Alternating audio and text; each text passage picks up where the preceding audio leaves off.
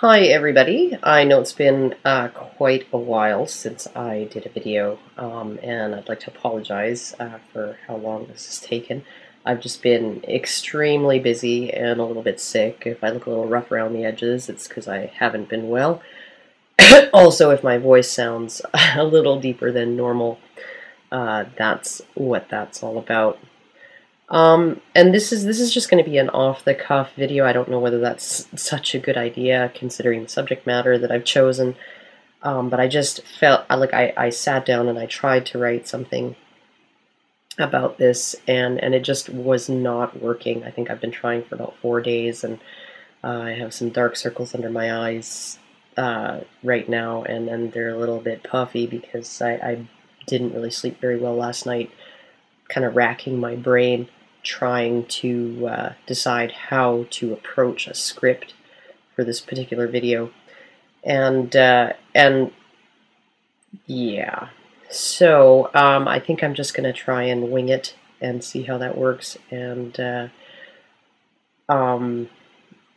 it's a very difficult topic. I think it's a difficult topic for anybody who chooses to talk about it, except maybe feminists, who seem to feel like it's the easiest thing to discuss, and the easiest kind of bullshit to, the easiest poop to fling. So, Anders Breivik. So, about a week, maybe a week and a half ago, somebody, one of my viewers sent me an article, a link to an article. I believe it was in the Daily Mail, UK, but there's been, or the Telegraph, and the title of the article, I'm going to leave the link in the low bar, is Anders Breivik's mother sexualized him when he was 4. And I'm just going to read the article. It's not very long. Norway killer Anders Breivik's mother sexualized her 4-year-old son, smacked him, and often told him she wished he were dead, child psychologist reports printed in a new book on the Norwegian killer have revealed. The reports also show that when Breivik was just 4 years old, his mother became preoccupied with fears that her son would violently assault someone. She saw him as an adult violent person, even though he was only a small boy, said Age Borchgrevink, I hope I pronounced that right, author of A Norwegian Tragedy. She was afraid that he would assault people. The psychologist reports show that Wenche Bering already felt her son was aggressive, hyperactive, and clingy when she was breastfeeding him. By the time he was 4 years old, she sexualized the young Breivik, hit him, and frequently told him that she wished he were dead.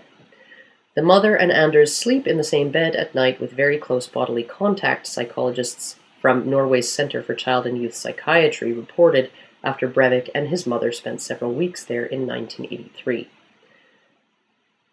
The family's neighbors at the time became worried about her inappropriate sexual behavior.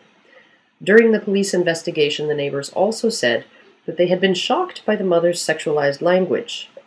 Borchgrevink writes, "There was a lot of fighting in the apartment, and they remembered sexual activity taking place while the children were in there." The psychiatrist's report described Ms. Bering as a woman with an extremely difficult upbringing, borderline personality structure, and an all-encompassing, if only partially visible, depression, who, quote, projects her primitive, aggressive, and sexual fantasies onto him, Breivik. The psychologists reported that she would frequently tell her son that she wished he would die. She shifts very quickly between speaking to him with a sugary voice and openly expressing a death wish, they wrote. When she smacked him in an attempt to exert control, the 4-year-old would taunt her that the blows did not hurt, smiling in a way she found condescending, inappropriate, and derisive.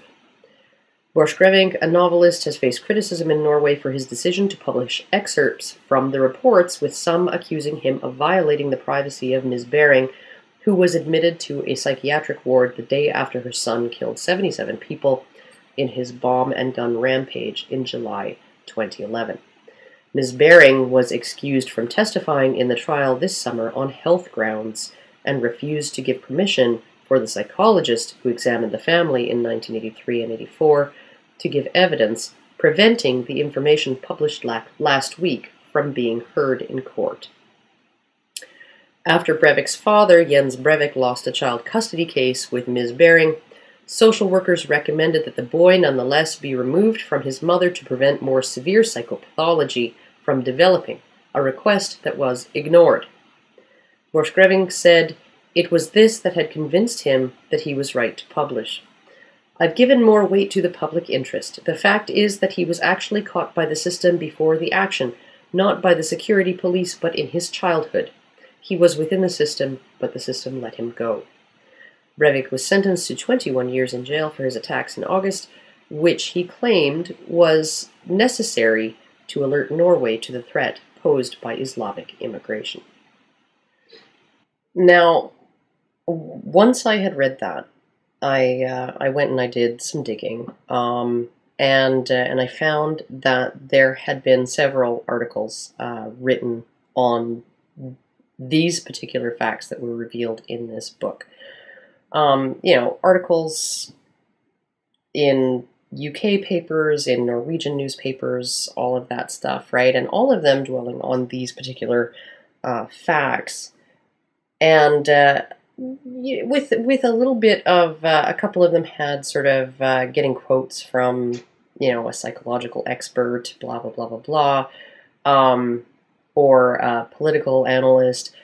But one thing that really struck me, because these articles are almost uniformly at least a month old, there have been, to my knowledge, no opinion pieces. At least a Google search of the name of the book and the name of the author don't reveal any opinion pieces in the first 3 pages of Google results on what a columnist or a pundit or some person who writes an opinion column on what they think of what was revealed. It's almost as if nobody wants to really look at any of this and examine it. And frankly, like, I don't want to look at any of this and examine it. But it's a huge conflict in me as far as it's like rubbernecking at a car accident. Like, you can't help but look, but you just don't want to see what's there. But when I did some other digging, I'm going to sort of give the basics of what I know of his sort of life story, and we'll see what we can what conclusions we might be able to reach from what information is available. And I would really, really appreciate it. I know I have at least a couple of very supportive viewers in Norway. This book was written in Norwegian, so I have no idea what else it contains. So if my viewers in Norway read the book and I get anything egregiously wrong, any assumptions or speculations that I make in this video, if you could just let me know, and I will amend the video with like a speech bubble or whatever. But from what I dug up, Jens Breivik and Wenche Bering lived in London. Jens was a diplomat, Norwegian diplomat at the Norwegian embassy in London, and later on he was transferred to the embassy in Paris.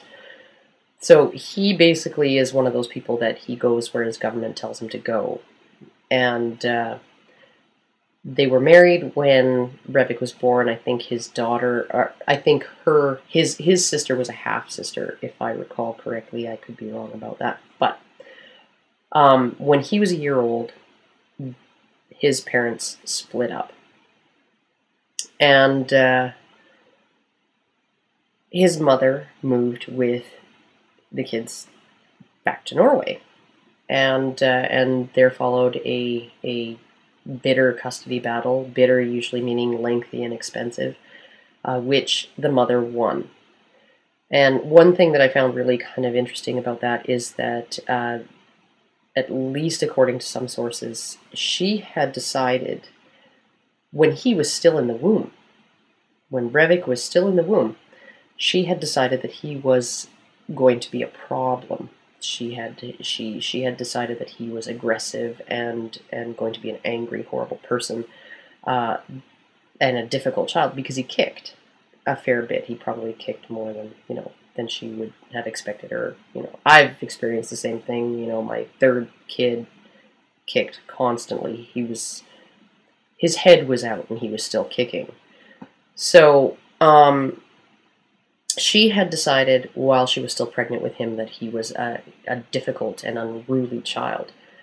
And it just strikes me as bizarre that she would win a custody battle against somebody who obviously had the respect of society and all kinds of resources and all of that, and who, as far as I know, has not come under any kind of real scrutiny. There was nothing really printed about Jens Breivik's role in his kid's life other than to say that, Anders visited him often and in London and in Paris, and that he wasn't there, right? So I don't understand how this woman who had this obviously bizarre relationship with her son even before he was born, these kind of twisted ideas of who he was even before he was born, had decided that even when he was breastfeeding that he was hyperactive and aggressive and clingy. That how could she win custody? Now, another thing that I was wondering is whether any of this stuff with this psychiatric assessment done by these psychologists at the Center for Child Psychiatry or whatever it was, I have to wonder whether any of that information was shared with Breivik's father, because it would seem to me, and I hope someone will correct me if I'm wrong, but it would seem to me that if I received a report like that from a Center for Child Psychiatry or from social workers, that my son was being abused by his mother, that he was recommended to be removed from her care, any of that, I would have launched another custody battle. And I have not found any evidence that that Breivik's father did this when he was 3 or 4 years old. That it seems to me that this is maybe something that nobody bothered to tell him. And if they did, and he did nothing, or if they did and he tried again and was not successful, I hope someone who has read the book will let me know. But what it looks like to me is that the default mother custody, female favoring in family court, that seems to be across the board in every feminist culture, every culture that has had a women's rights movement, that this is probably this huge part of what turned this boy into the man that he became. And that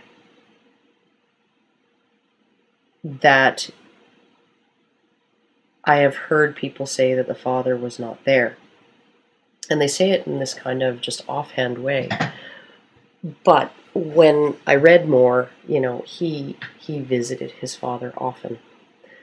And so, I mean, his father was there. His father was likely there as much as the custody agreement allowed. And up until Anders was 15 or 16.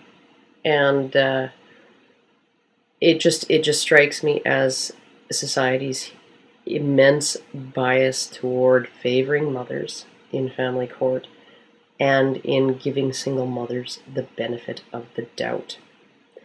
This attitude that if she's abusing her child, it's because she's struggling. It's because her situation is bad. It's because she's so stressed out by how alone she is. There is never any, well, not never, but I mean, the last thing people want to look at is that maybe it's her fault. Maybe this is just her, right? Her behavior. She's always reacting to something. She's slipping through the cracks, blah, blah, blah. Another thing that really, really got me was that, setting aside the fact that the court ordered an initial psychiatric assessment of Breivik, and the finding came back that he was paranoid schizophrenic. And there was such an outcry among the public and the media, and especially the families of the victims, one of whom was the stepbrother of the Crown Princess of Norway. So some of these victims were extremely important people and influential people. That there was a second assessment ordered by the court, and that finding was one of narcissistic personality disorder. And I remember reading a quote from a psychology expert on how there's no proof that his upbringing, there's no proof that what his mother did to him led him to have this personality disorder and led him to do these things. And what got me was that the child psychologists used the words, or the social workers used the words psychopathology, referring to him at age 3 or 4. And even if it was narcissistic personality disorder, all I had to do was Google the words personality disorder and attachment, and came up with something called attachment theory, which posits that in order to develop a normal personality, a child has to have a stable and trustworthy bond with the primary caregiver in the earliest stages of life, right from birth all the way through, to at least age 3 or 4. That relationship has to be seen by the child as a safe home base, and that the child then can venture out from that relationship and explore the world. And if the child finds that the world painful or frightening or whatever, they can come back to their safe home base and be assured that it's safe, that they're safe. And here we have this woman who, right from the word go, is alternately,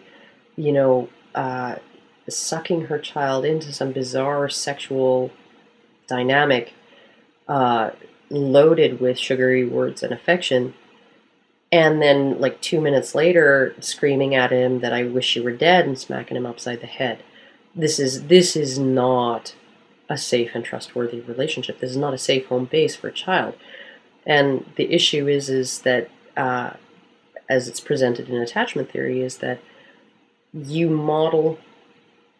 form a model of how the world works, what other people are to you, what they're like, what their purpose is, how you're supposed to interact with them, how you're supposed to feel about them, what your relationships with them are supposed to be. You form all of those things from the initial model that you have in your brain of that primary caregiver, the initial relationship. This is one reason why for a while there, back in, I think it was the early 90s, there was a huge amount of news stories about people who adopted orphaned children from Romania and stuff like that, who were raised in orphanages, and then getting these kids who were like completely fucking psycho at age 5, and ripping the house apart and trying to stab their adoptive siblings and stuff like that. And it's because these babies were left in their cribs for like 23.5 hours a day, without any kind of human interaction or contact, sometimes for a year or a year and a half of their lives right at the beginning, and they formed no attachment. They never learned to see people as people. People are categorized in a different way with these kids, and it's almost like pure solipsism. How does this person affect me? And that's all it is. It's everybody else is just a hologram, right? And the only way to interact or to think of other people is how they affect me in the moment. So, uh, we have this kid who was basically just destroyed by the relationship with his mother, and frankly, I don't know how useful it is to blame her. Like, I certainly have no sympathy for her whatsoever, and what I find really just absolutely telling is that here she had the ability to allow or to block testimony that would provide a mitigating circumstance at his trial, at her son's trial. And frankly, if I felt like there was something, if my son had done something that was horrendous, if I felt that there was something that could help him in some way as far as getting treatment rather than punishment, or or being considered as far as a mitigating circumstance went, I think that I would just have to allow that. I would have to allow that evidence to be heard. And she apparently, because there was nobody threatening to prosecute her for what she did, it was strictly a matter of, I don't want people to know or to see those things that I did. I don't want people to know that about me. I don't want to have the public backlash. I don't want to, and I just found that to just be a really, really atrocious decision, a heartless and cold decision on her part. And I also I look at how on earth the judge could rule that her privacy outweighed evidence, and it's not even exculpatory evidence. It's not even evidence that would have gotten him off the hook. It's just evidence that would have maybe changed the nature of his sentence or the length of his sentence. Might even have added time to his sentence, because this is a person who is obviously irreparably broken and can never be trusted out in society. And when it comes to certain kinds of damage, psychological damage that we can inflict on children when they're very, very young, there's really no recovering from that for some children. There's just certain kinds of damage are permanent.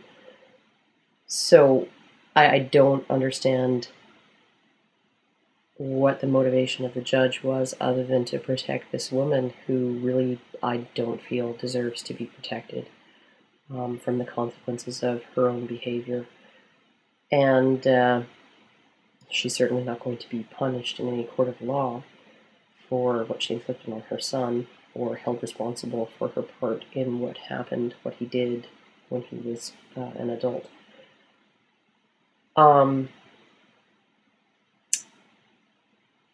What bothered me too was that that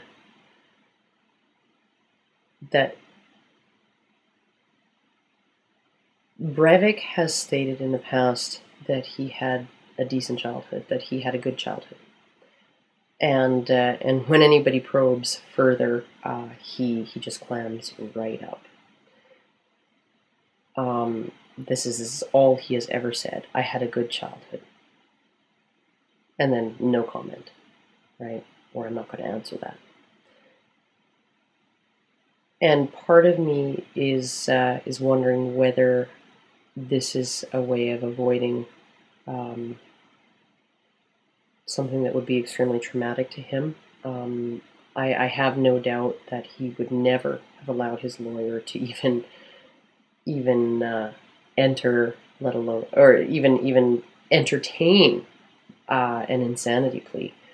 In his mind, what he did was righteous, right? What he did was it was necessary. It was regrettable but necessary. He saw himself as a knight Templar, and the savior, essentially, of Norway. I am saving them from what's to come 20 years from now if they keep going the way they're going. And his writings, the letters that he's sent from prison to people who have written to him, reflect that. He's asked people, has society adopted any of my ideas yet, right? Like, he sees himself as a visionary. He sees himself as somebody who sees what's coming and did what was absolutely necessary, had the courage to do what was necessary to try and prevent that. And if he actually ever stopped to ponder that he was damaged psychologically by his upbringing, he would have to entertain the possibility that what he did wasn't righteous and wasn't necessary and wasn't the right thing to do. And it was just the act of a person who was psychologically damaged. It was just a monstrosity, an abomination. That's what he would have to consider if he actually stopped and examined the possibility that maybe he's crazy. And he's not going to want to do that. That would be an extremely traumatic realization to come to, that, oh my god, I fucking killed 77 people who didn't have to die, who, over something that really isn't the case. It was completely unjustified. What the fuck have I done? He's going to do his best to avoid having to even look at any of that. So he would never in a million years have presented an insanity defense. Valerie Solanas was the same way, right? I have nothing to regret. Everything I did was justified. This is how crazy people behave, right? They don't think they're crazy, and they'll do everything in their power to not have to examine the fact that just maybe they're fucking crazy. Now, regardless of any of this, another thing that kind of bothered me was that the press made a really big deal about Breivik's father saying that he wished his son had killed himself, and I'm not sure whether that was said in the context of I wish he had killed himself before he killed all of those people, or I wish he had killed himself like most people who go postal do. After they kill a bunch of people, they blow their own brains out.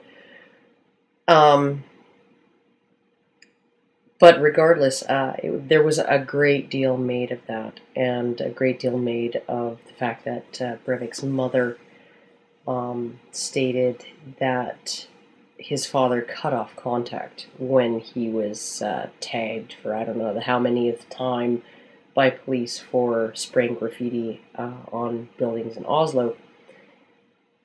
That that there's this desire to pin some kind of malice or some kind of failure on Breivik's father. I just want to say that if my son had killed 77 people, I think there would be a part of me that wished that he had killed himself before he did it. There might even be a part of me that wished he killed himself after he did it. It's just something that you don't want to deal with. It's this bizarre conflict between still loving your child, even knowing that they've done something just absolutely monstrous, And I don't know whether I would have ever voiced that thought, but I can't even imagine what his father, especially a father who had fought for custody and lost, a father who had been there, as much as was allowed, a father who was really essentially helpless to help his son, or to save his son, who was not given the information, not given the relevant information as far as how his son was actually doing. I think it would be a natural inclination that after your kid does something like that, and you have to look at them,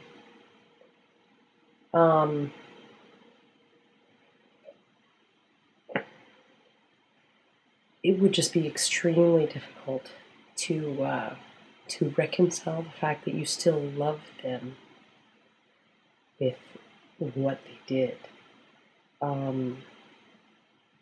And the easiest thing would be for them to not be there anymore,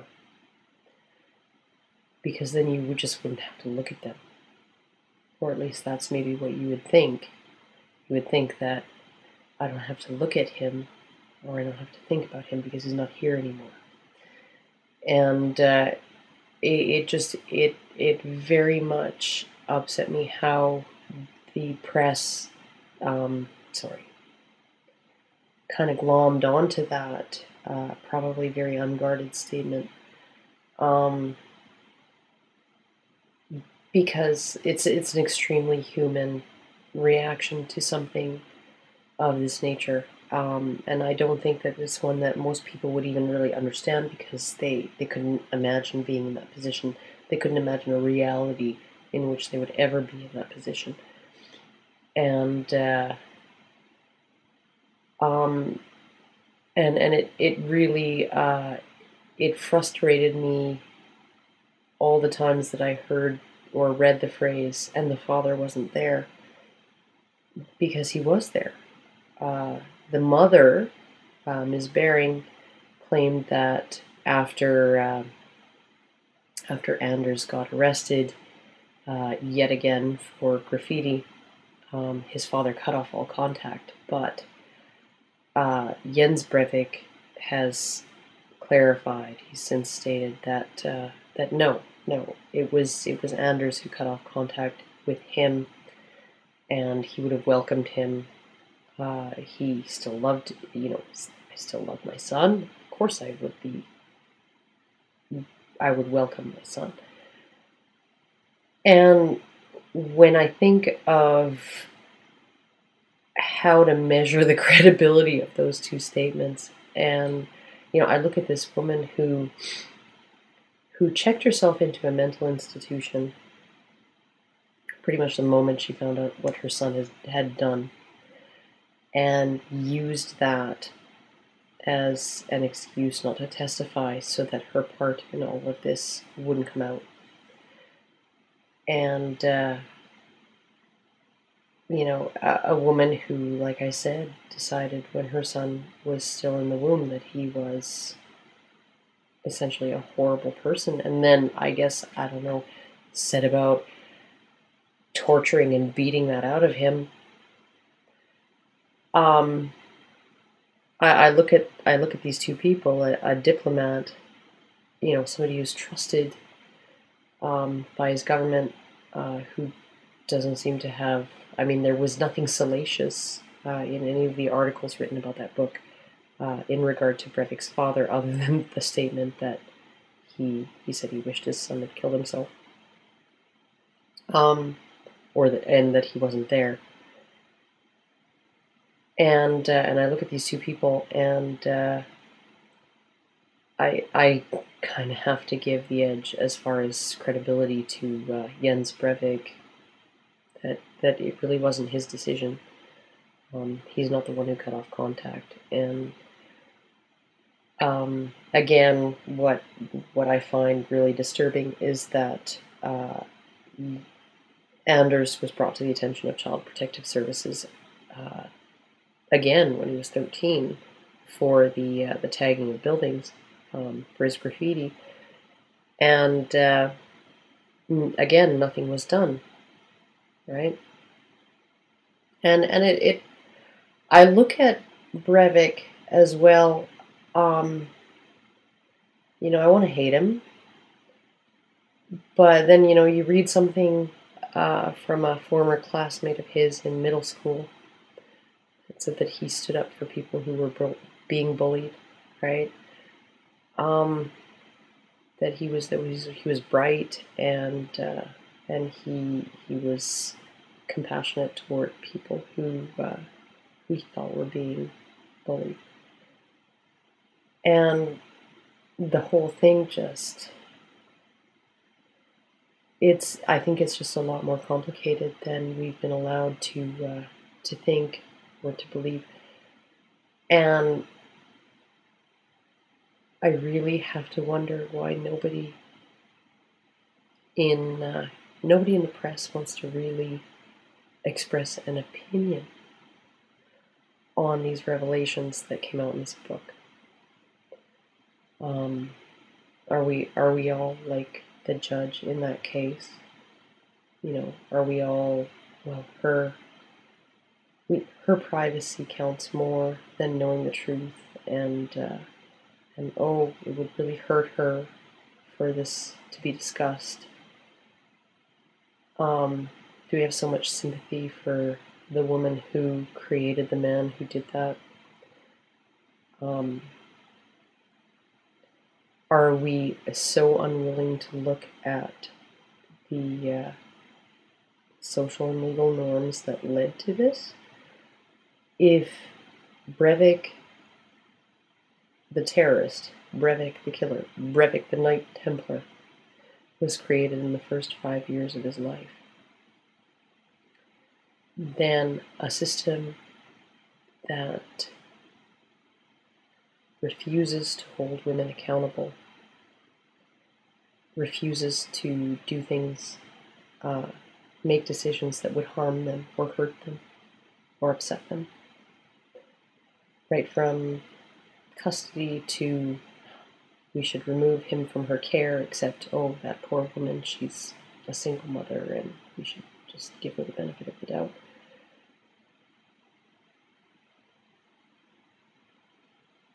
Part of me is thinking that as much as feminists want to lay Anders Breivik on the doorstep of the MRN, he really belongs on the doorstep of feminism, because it's all of the legal and cultural norms of a feminist society that allowed his mother to do what she did to him for long enough that she fucked him up for life.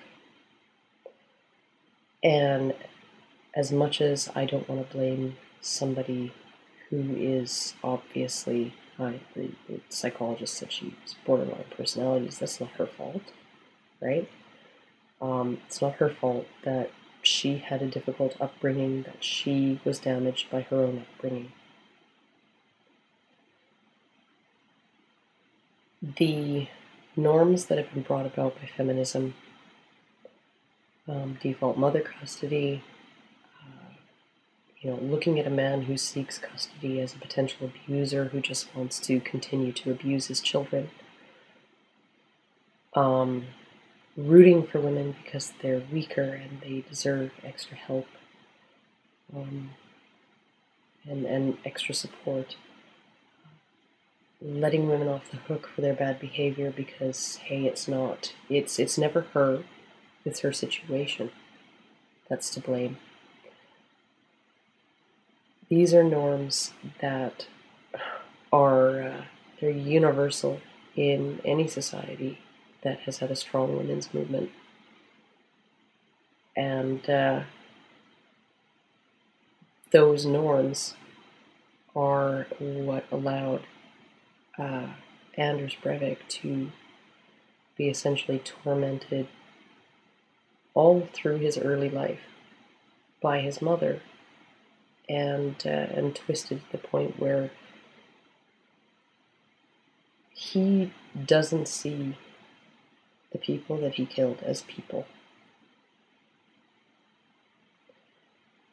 He sees them as pawns on the chessboard, and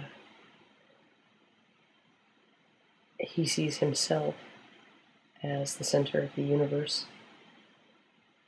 And this, I just, if there is any ideology that needs to take a really good look at Anders Breivik and a really good look at the ways that they've contributed to circumstances that led him to be the way he was, then that would be feminism. And, you know, honestly, they fling that poo at us in the MRM constantly. Anders Breivik was an MRA. No. Anders Breivik was one fucked up dude. And the thing that fucked him up was the cultural and legal norms that were brought about by feminism. And if feminism has the guts to take a look at that shit, take ownership of some of it, I might actually have a little bit of respect for them. But at the moment, it seems like nobody wants to even look at this stuff. So, anyhow, that's all I have to say about that. I know this was a really long video and it was kind of rambly and all of that, and I apologize, but I guess it's just, there were some things that I had to sort of get off my chest, and hopefully the next video will be scripted and much less choppy and disjointed. So, yeah, I guess I'll see y'all later.